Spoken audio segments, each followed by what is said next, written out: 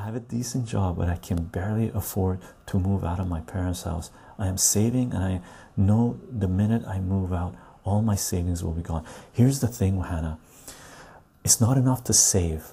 That's because I know you're in Seattle, you're in the United States, I'm in Canada. In the Western world, it's not enough to save. What our current economic system has done, political system has done, was punish savers. So for them to be able to kickstart the economy that they initially collapsed, right? What they're forcing people to do is to make their money, generate money, to get the idea in their head that our current economic system is all about money begetting money. So it's not enough to save, you have to invest. So what you need to do is figure out where you will be investing your money. We've put out videos regarding this, right? Personal finance and stuff. The first place should be your health, your family, your community, and whatnot. If you have anything excess left from your must contribute to, right,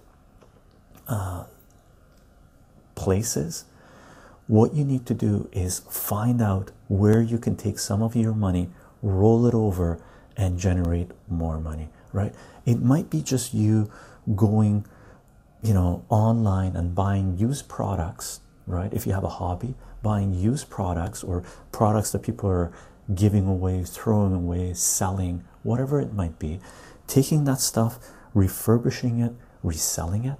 You could decide to buy things in bulk, like auto wreckers. The way they make money is they buy cars that have been destroyed through accidents or whatnot, and they take things apart and sell the parts, right? So they make more money by selling the individual parts than selling the whole thing as a whole.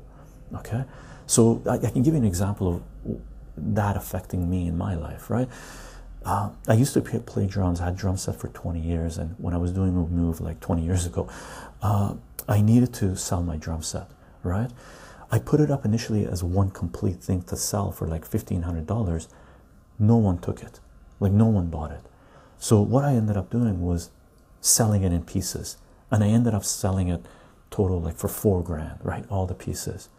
So if you understood instruments, drum sets specifically, you could find people who are selling those products as complete packages, and if you think you can make money by breaking them apart, selling the pieces off, that's one way you can invest. I'm just going off a little bit on that just so you have an idea of what it is that I'm talking about when it comes to investing your money and generating more money outside of your daily work habit.